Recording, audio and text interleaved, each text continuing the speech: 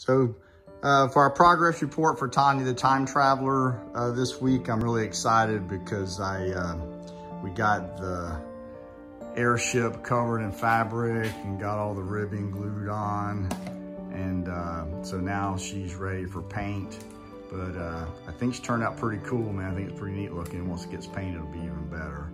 And then I also did some more carving on the airplane fuselage. I hollowed out the compartments where they sit.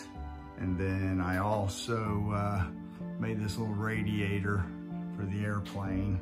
And then I also found out that Tanya was a cat lover, so I thought it'd be neat to have a cat as a companion on her time traveling adventures. So, but anyway, I'm pretty excited. I think it's turned out really cool so far. Anyway, thank you.